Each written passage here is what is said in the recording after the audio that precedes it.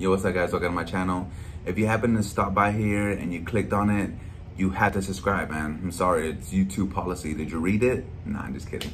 Yo, man, but I'll be grateful, man, and I thank you guys if you do subscribe to my channel. Hit the notification bell because I'm gonna try to drop videos as much as I can when I do have some downtime. If you have a particular video, particular subject you want me to talk about, leave it down below, man. You know what I'm saying? I'll help you out the best that I can. I'll make a video when I can.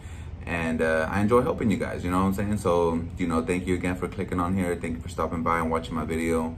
And this is for radiology students or if you decide to get into the radiology program. So anyway, today I want to talk to you guys about when you're a student, when does a technologist allow you to do things on your own? And to be honest, when you're a student, even though you've done an exam 5 times, 10 times, you will never be alone per se, you know? So say for instance, a portable, right? Like a little portable machine or whatever. And you go and for the people that don't know how to do what's a portable machine, I'll make a video about that. Anyway, it's a little machine, go do a portable, and you see the tech, you know, he's explaining to you, you do a chest or whatever, and you go 3 times.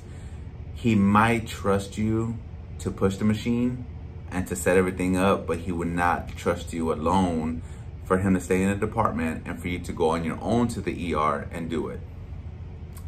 Different places do different things, you know, it depends what hospital you're in.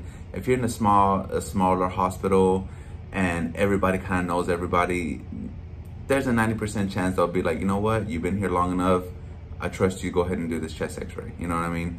And you feel that empower me, like, oh, I can do an x-ray on my own. And it's satisfying, you know, but when you're in the big facilities and there's more policies, there's more, you know, guidelines you have to follow, there's no way they're ever gonna let you do anything on your own, even though they trust you and they know you can do it, but they're always gonna be by your side. They're always gonna be next to you. And trust me, man, as a student, you're gonna want that. And sometimes even as just a regular tech, you're gonna want another tech with you because you don't know what you're gonna get yourself into, especially when you do morning portables.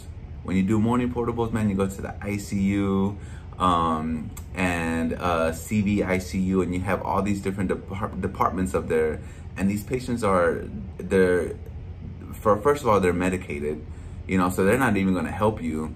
And some patients are big patients, you know, 300-400 pounds. And you have to think about it. You're by yourself. You have to sit there and lift this patient up, put the cassette, you know, the plate behind their back to do a chest x-ray.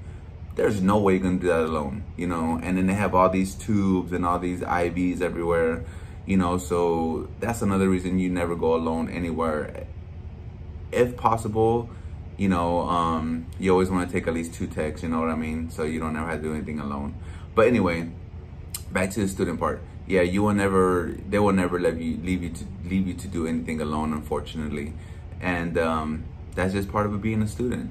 But once you're alone and once you pass that registry, once you get hired, you have that sense of empowerment to be like, oh man, I'm a tech now.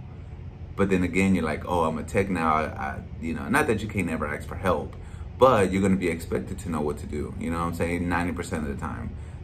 Nobody's perfect, man. Don't ever think that. Nobody's perfect. It's okay to ask for questions. It's okay to ask questions. It's okay to ask for help.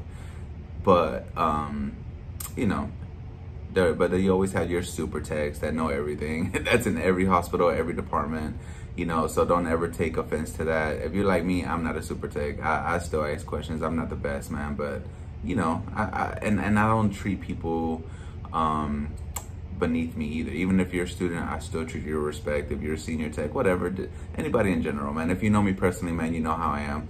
But anyway, man, this is for the students. So if this helped you, leave a comment, like the video, and if it didn't help you, dislike the video. I don't know, that's the only way we're gonna get better with these videos, right?